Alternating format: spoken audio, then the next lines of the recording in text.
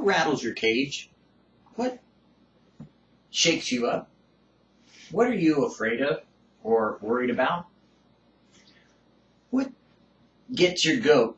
What just kind of bugs you and you go, ooh, that you have to worry about, or you get kind of like, uh-oh, now what am I going to do? I mean, is it like a knock on the door? Don't answer it. Pretend we're in the bathroom. Is it,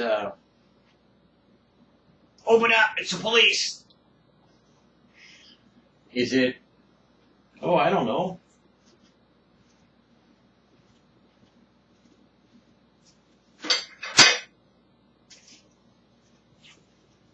Is it like getting a letter in the mail and you go, I owe $10,000 to the IRS?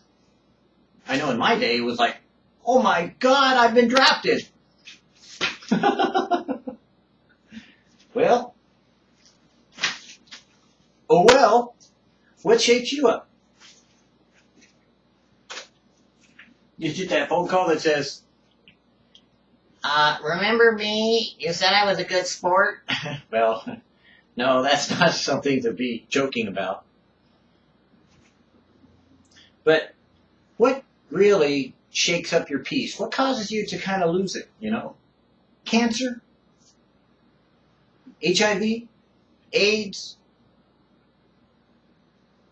Suddenly discovering that your husband doesn't love you anymore? Your wife doesn't love you? They committed adultery? They fornicated? They fell down on their face? Your president didn't work out the way you thought he would? Your prime minister was a jerk and corrupt?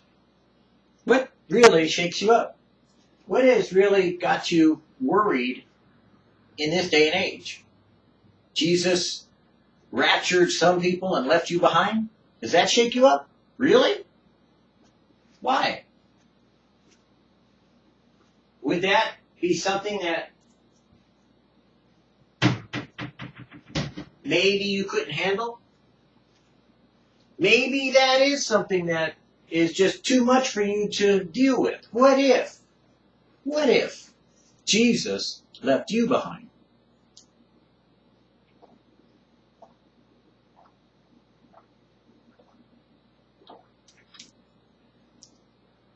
What would you do?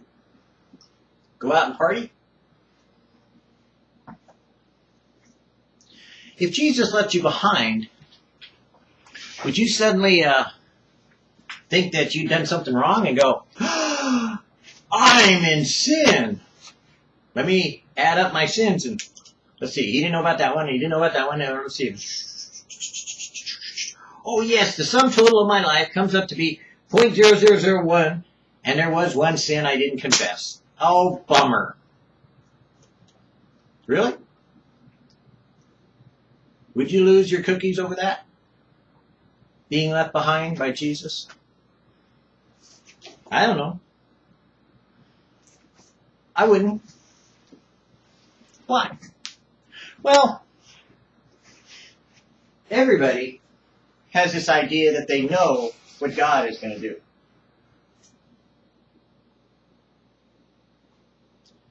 But we all pray, thy will be done. So, I don't know about you, but if God left me behind, I would think there's something he wants me to do. Or there's some reason. I would ask, seek, trust. I would still trust in the Lord with all my heart. Lean not in my own understanding, in all my ways acknowledge him and walk with him. Would I go out looking for the Antichrist? Nah. He'll come along. He don't need me to find him. I don't think he's lost. Would I, go out and start a church? Well, I don't know, I might pray about it, see what God has to say. So, for me, if God left me behind for any reason, I don't know that it would change my life at all. Because my life is in his hands. I trust in his plan. I don't lean in my own understanding.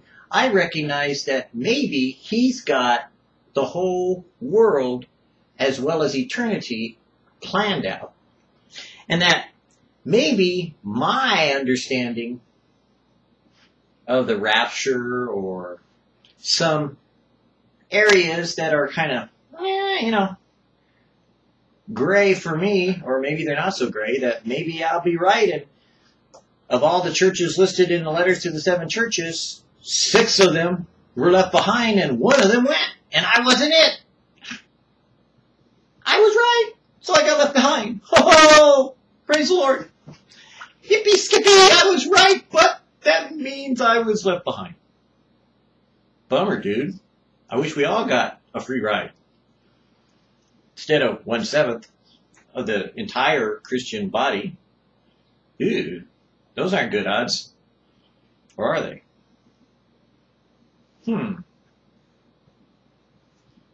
So, I guess, for you, if you got left behind, you'd freak out. Maybe you'd kill yourself. That wouldn't accomplish anything. Maybe you wouldn't want to go through tribulation. Or maybe you'd sit down and count the cost of what it means to be a Christian. Because the reality is, living for him or dying for him is not the point. Being with him is the reality of what a Christian is. If God is with us, then he will never leave us nor forsake us.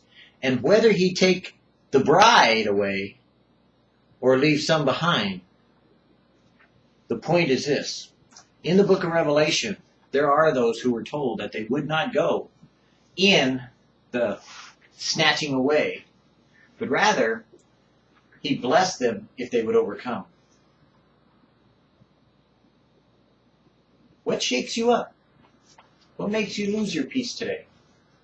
What makes you fearful or worried about tomorrow? What if